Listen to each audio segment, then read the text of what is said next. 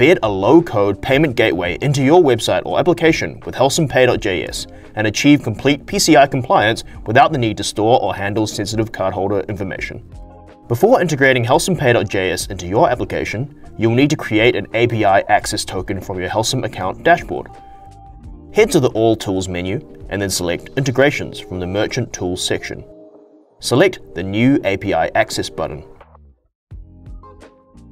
Give it a name, and ensure you give the appropriate access restrictions. For this example, we'll give our token read and write access for the general and settings options and admin status for transaction processing. After hitting the Create button, copy the created token to your clipboard. If you would like to use a test account or terminal to create mock checkout sessions, please contact our support team for assistance. You will also need to enable Helcim Fee Saver at a global level in your account by going to All Tools, Settings, and then Fee Saver Settings.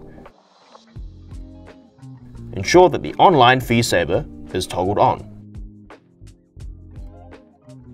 Note that enabling Online Fee Saver also automatically enables ACH bank payments. Now, when completing an initialized request with the HelcimPay API from your application, set the payment method to credit card or ACH by inputting cc-ACH, and set the HasConvenienceFee parameter to 1. Ensure all other required parameters are set, including the API token you created earlier in the header. For this example, we are using the dev docs to send the request.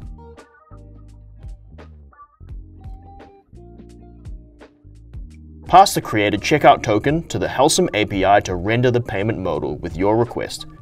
If you're using the dev docs as an example like we are here, you can enter the following URL, secure.helcim.app/helcim-pay/your-checkout-token to test this. The Helcim Pay modal should appear on screen with the information that was passed in the initialized request. You should see the inclusion of Helcim Fee Saver, in which a convenience fee will be added for customers paying via credit card.